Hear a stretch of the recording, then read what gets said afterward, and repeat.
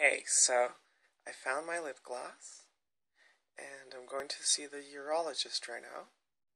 But last time I went to see him, he called me he on the other side of the room, so when I was around the corner in his office, I heard him talking about my next appointment. He called me he. So today I'm going to tell him before we leave his office that last time he did that, and that's not the right term. So it's something I'm going to start practice doing.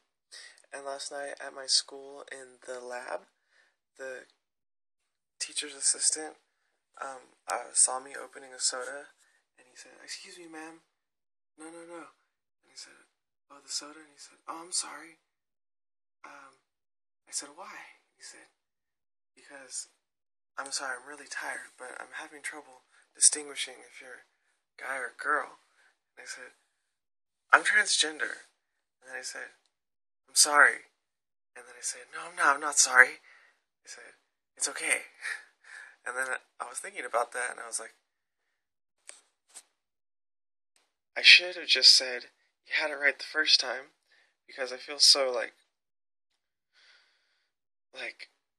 guilty or something, but I don't at all, and I just feel like I'm not used to just people treating me differently, and I thought it was interesting because he said, "I'm sorry, I'm really tired and stuff, and it's just the hair that's throwing me off."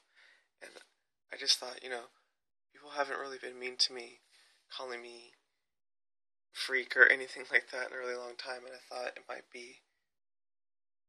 was so,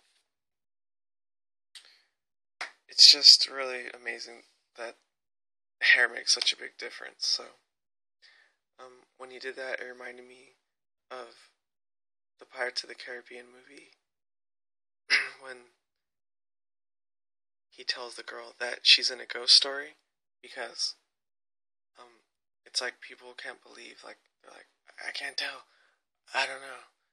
It's like, what, oh my god. So, I think that's everything. I gotta go to the doctor.